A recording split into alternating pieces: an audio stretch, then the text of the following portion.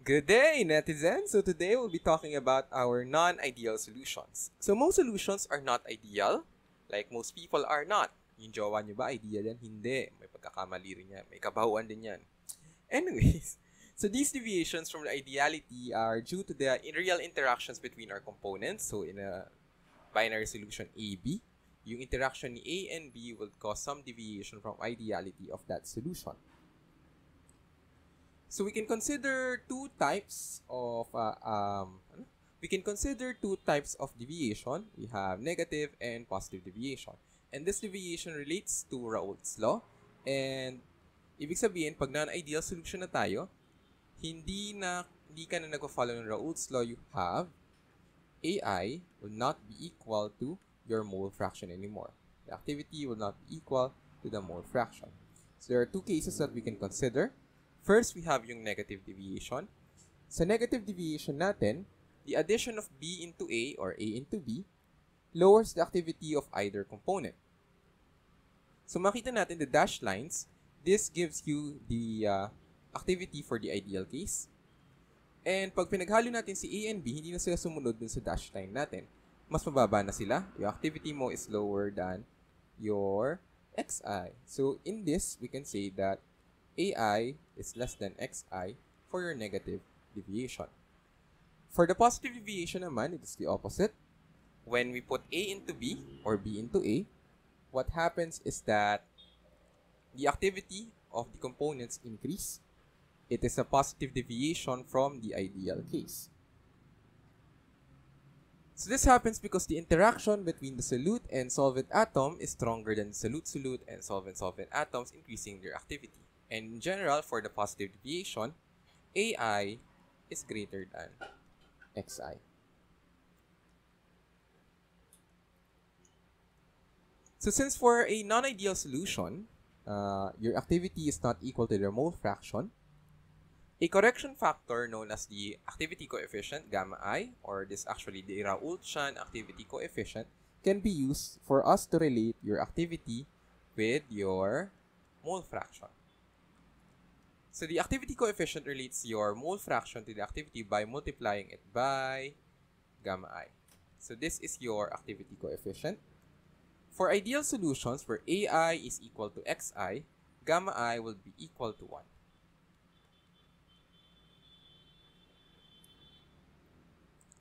So let's take an example for our activity coefficient. So this graph shows you the activity of aluminum in some solution, in some solid solution. So what we're looking for is, so this is a copper solution. What we're looking for is to find the activity coefficient of aluminum when the mole fraction or the atomic fraction of aluminum is 49 atom percent. So this is yung ating activity data plotted against your mole fraction data or atom percent data. At 0.49%, nandito siya. But 49 atom percent aluminum, dito siya. So can get the activity there. It will be here. This activity is around, I think this is around 0.255. So this is 0.255. Activity of aluminum.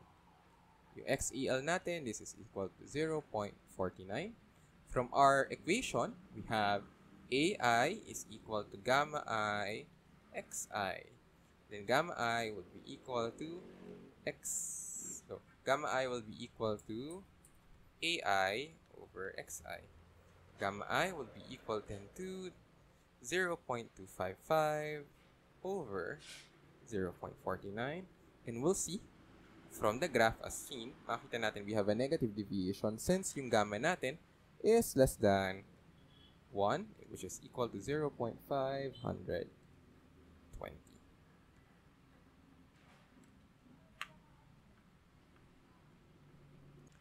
Since most of the solutions that we'll be dealing with are actually dilute, ibig sabihin yan is the amount of solute is usually much less than the amount of the solvent or yung number of host atoms natin mas marami dun sa impurities natin, like in most materials.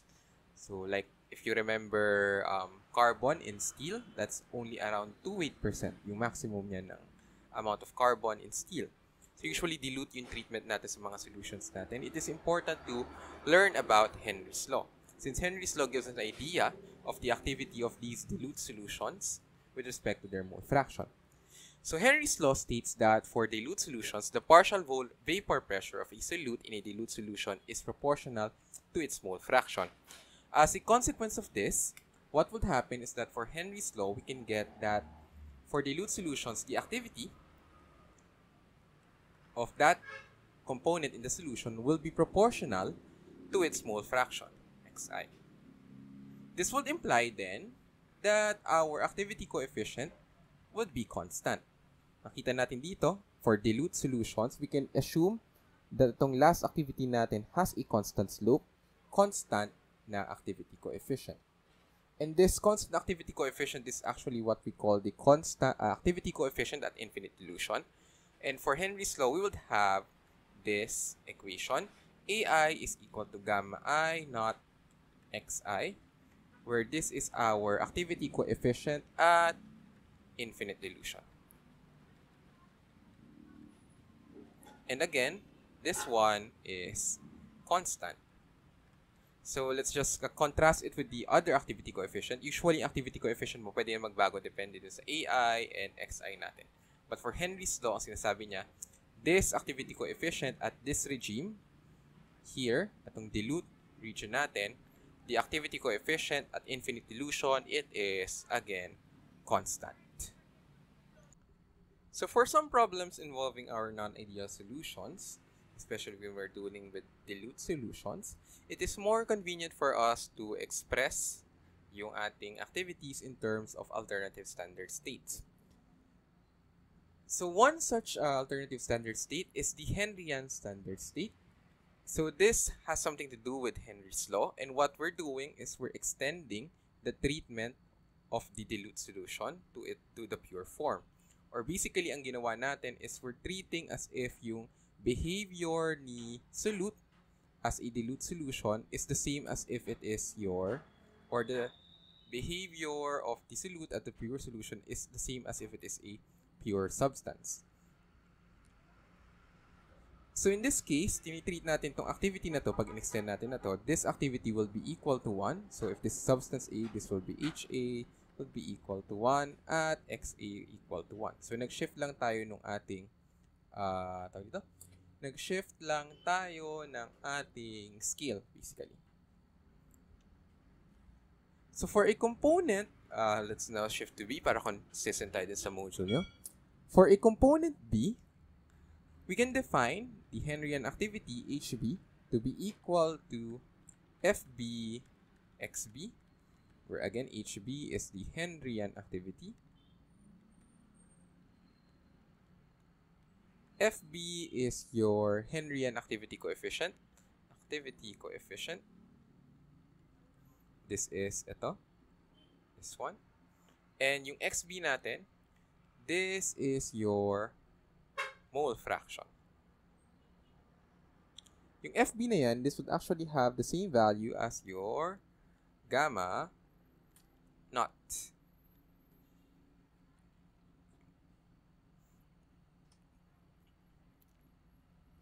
So itong Henryan activity natin, this is also a valid form of the activity. So instead of using the activity na A, we can use H. So you usually use this when we're now in our dilute solutions, which are most of our succeeding problems. We can also define the 1 weight % standard state. So yung mole fraction of B in AB is related to the weight percentage of B by this equation. XB is equal to weight % of B over MWB, or the molecular weight of B, over yung total na yan, weight % B, molecular weight B, plus 100 minus weight % A, over molecular weight A. So essentially, ginawa natin dito, kinuha natin yung number of moles to get XB. In a dilute solution, we know that weight % B is less than is much less than yung weight percent ng ng A natin. So dito, we can reduce further itong equation na to. And ang mangyari is we can approximate XB, or the mole fraction of B, to be equal to weight percent of B times molecular weight of A over 100 times molecular weight times molecular weight of B. Now let's introduce the 1 weight percent standard state, which is defined as the following. Yung 1 weight percent standard state natin, HB, it has HB weight percent, 1 weight percent, or the 1 weight percent standard activity over the weight percent of B. This would approach 1 as your weight percent of B approaches 0. The activity of B under this standard state would then be HB, 1 weight percent. This is your activity. Would be equal to, same lang kanina, FB1 weight percent. But instead of XB, ang nangyari na dito is we're now using weight percent of B. So we're just comparing, or dito, kinuha naman natin yung as activity in the 1 weight percent scale. We used FB 1 weight percent, or the activity coefficient, the 1 weight percent scale. And instead of using mole fraction, we're now using weight fraction, our weight percentage. This one is the activity 1 weight percent activity coefficient. And at the 1 weight percent scale, ang mangyari is we're defining that HB of 1 weight percent is actually equal to 1 in this scale. So for the next problem, we'll be actually using itong scale na natin na ito for our multi-component solutions. So if you don't really understand this, I think you can just ignore it, yung derivation and such, and just use it as it is. Tandaan nyo lang na ito yung kailangan yung gamitin. So now we'll go into our multi-component solutions. So recall that the activity coefficient of a solute in a binary solution can be obtained using this one if your AI and Xi are known. Gamma I is equal to AI and over Xi. However, the above relation, or this one, does not hold for multi-component solutions. The solutes, even present in small concentrations, can exert their influence on other solutes, as well on each other. And when a solvent A contains components, so A yung solvent natin contains B, C, D, etc. The Henrian activity coefficient of one of the solutes, let's say B, may be expressed as a product of the factors which represent the effect of each of the other components. So ang nangyari dito is we're essentially looking for the effect of the interaction of C, D, and whatever other solutes to B. For solute B, the Henrian activity coefficient, or FB, will then be equal to FB, B, FB, C, ... So for simplicity's sake, let's just take na meron tayong A and meron tayong dalawang component BC and a solvent of A. So we have FB is equal to FBB times FBC, where FBB is the activity coefficient of B in a binary solution of AB, or ating activity coefficient pag B lang yung nandito kay A. And FBC, this is your interaction coefficient. This interaction coefficient is a measure of the effect of C on B. Similarly, if we now have, let's say, A, B, C, and meron pa tayong D dito, yung FB natin, or the Henry activity coefficient for B, will be equal to FBB, FBC, FBD, where FBB is the activity coefficient of B if siya lang yung na kay A. FBC and FBD are yung ating interaction coefficients of C on B and B on B.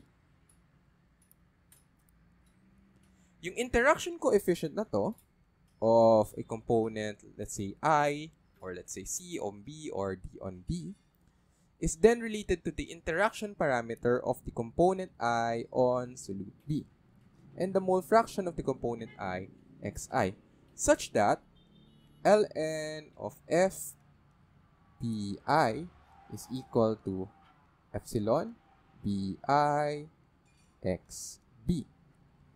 So let's say for C, the interaction of C on B, ln of f cb will be equal to epsilon of b c xb.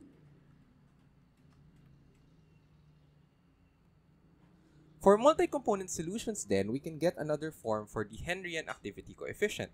Using this one, inserting it here, express this in terms of ln, we get ln of fb will be equal to ln of fbb plus ln of fbc plus ln of fbd.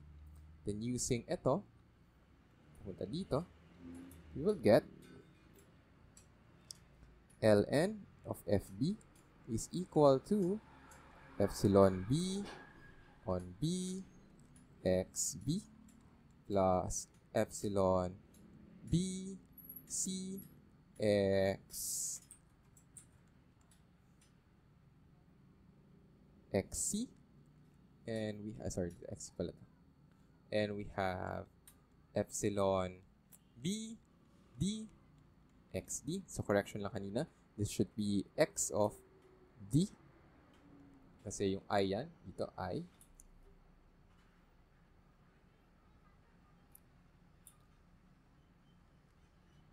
Then we have ito. So we can get the Henrian activity coefficient using the interaction parameters and yung mole fraction of the component interacting with B. So dito, mole fraction of C with C, mole fraction of D with D. Though sometimes, it is more convenient for us to find yung weight percent equivalent itong mole fraction na to. This is why I introduced yung ating 1 weight percent standard state kanina. So what will happen is we can transform this into the 1 weight percent standard state. So I'll spare you the derivation. And what we'll get is this one. Log of FB in the 1 weight percent standard state will then be equal to E B B weight percent of B plus E B C weight percent of C plus E B D weight percent of D, where yung E natin dito is related to yung epsilon natin by this equation. Epsilon B I xi is equal to 2.303 EIB weight percent of I. So basically, convert lang natin to from log to ln and yung weight percent to xi. Then in general, from dito, mula dito sa ating ibang expression for the 1 weight percent Henrian activity coefficient, we can then express the Henrian activity from this one. So we know the Henrian activity is equal to HB, nasa 1 weight percent standard tayo, will be equal to FB 1 weight percent times weight percent of B. So substituting this, substituting itong kanina, yung ating FB, FBB, FBC, FBD, back here, we'll get HB 1 weight percent is equal to FBB, FBC, FBD, weight percent of B. And now if we use this back here, we get HB 1 weight percent is equal to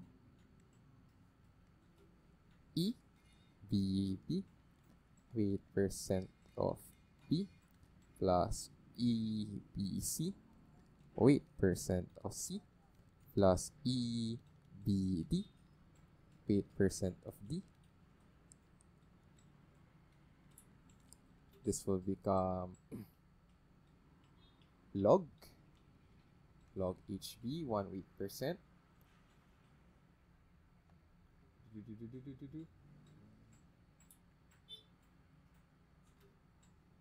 plus, log natin to, buong side, log.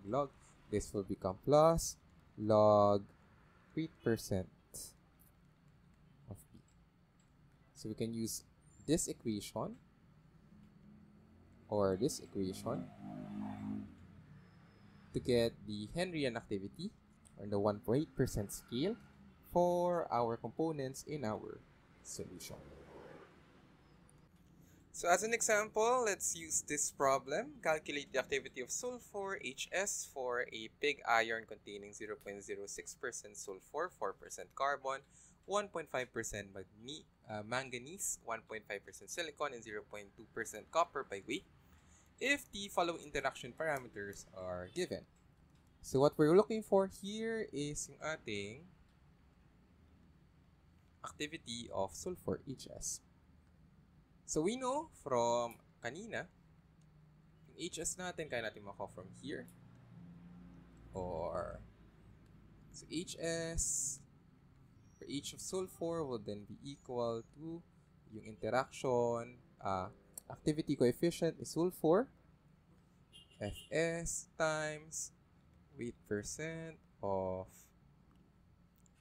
S. So ginamit natin weight percent kasi weight percent yung binigay sa atin by weight percent. Yung Fs natin, alam natin, we can decompose that into this form.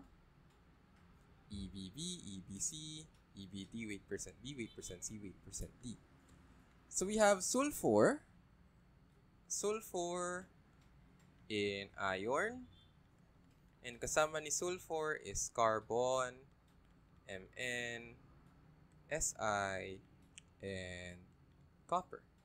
So meron tayong 1, 2, 3, 4, 5 na solutes. 1, 2, 3, 4, 5 na solutes in iron. So we would have 5 terms with respect to this Fs here. So mangyari ito sa HS natin will become log HS will be equal to Es. So first is the interaction of S with itself, ESS, weight percent S, plus yung interaction ni sulfur with, ano ba nilagay ko next? With carbon, ESC, weight percent C. So meron tayong carbon and sulfur.